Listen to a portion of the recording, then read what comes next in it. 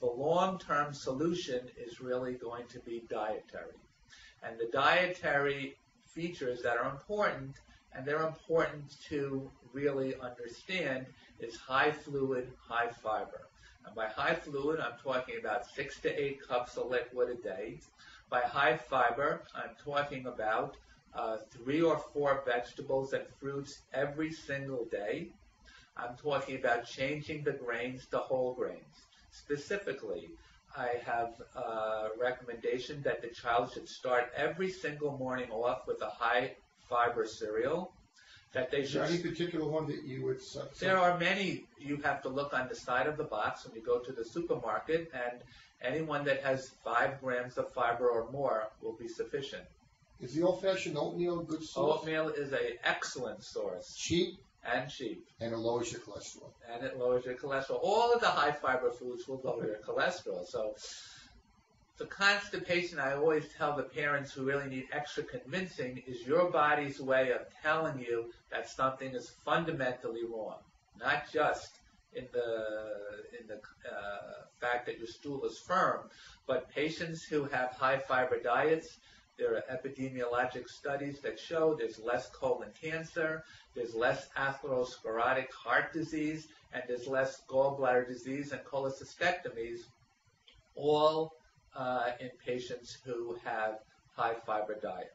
So again, the specifics would be a high fiber cereal in the morning. You want to switch the white bread to whole wheat bread, and you want to have a starch at dinner time, which is high fiber. So you want to switch a white rice to brown rice, which also has vitamins. You want to switch the white or yellow pasta to wheat pasta, corn, barley, couscous, legumes. They're all rich in fiber.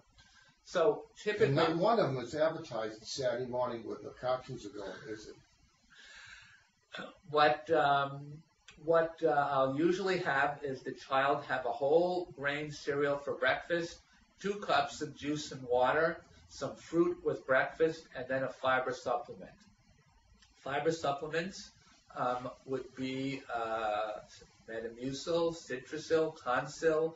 The newest one is a little bit better, not because of any efficacy, but simply because it's less gritty, and so the child who is finicky, as most of them are, will take it more readily, and that's called Benifiber. Benifiber. And all of these are purchasable in the larger drugstores or the supermarkets. So, probably everybody should be taking these things.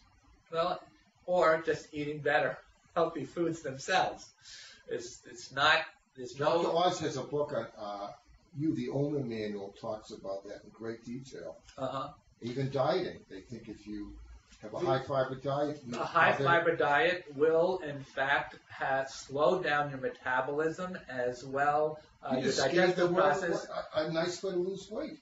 And as a consequence, after you eat a high fiber meal, your appetite is not as high. You're not as unsatisfied as you are with eating a bag of potato chips. And so patients who are coming to me to lose weight, a component of what I do in those groups is a high fiber diet for exactly that kind of a reason. Another